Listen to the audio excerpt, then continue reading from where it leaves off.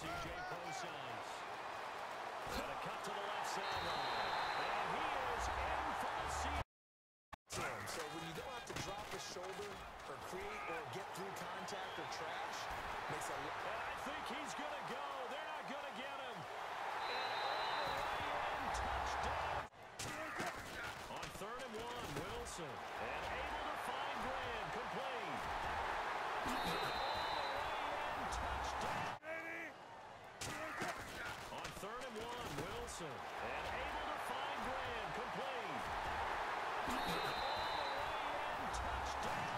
You adjust yourself and try and stay ahead of the pace because you are looking for some separation in this ball game. Adjustment to the adjustment. Without a doubt. Show him one thing, hit him with something else. It's a 10-yard pickup, and it moves the chains.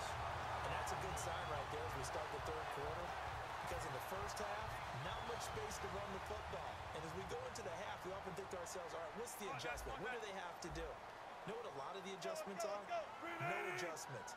You know the game plan, been working on it all week. Maybe a little tweak here or there, a little bit better blocking, and now you're establishing the running game. On the give, this is their fullback. And good penetration here. He'll get this down only to about the 49-yard line. Tackle made there by Jordan Hicks. They're going to hurry back to the line now. And on the ground they go with a running back.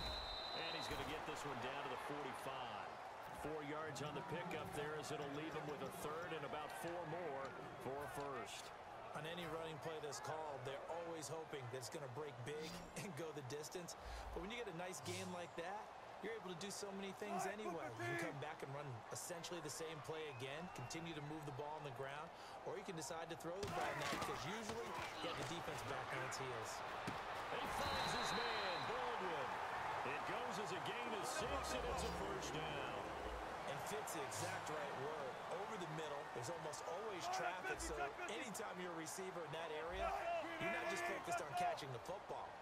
You're wondering where the collision's going to come from, right? Because there's almost always someone there able to concentrate, catch it, and even added a little extra at the end with a short run. And they're going to hurry back to the line now. And defensively, they were in zone coverage there. Do you have to be a little careful? You're losing playing against a good quarterback like he is to not play too much zone. Yeah, you have to be careful about how much time you're giving them. I think it's a good point you just brought up. So maybe if you still want to play zone, you go to a zone blitz scheme. And you can drop anyone out of your defensive front. Defensive end, defensive tackle. End zone caught. Touchdown, Seattle. Is winning at the point of attack.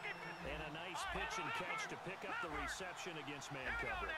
Both of them read how much yardage they needed, figured what they had to do, and were able to beat the man coverage for the completion. Looking for Aguilar, it's intercepted. A great read, and it's picked off. And his crew will take over at their own 45-yard line.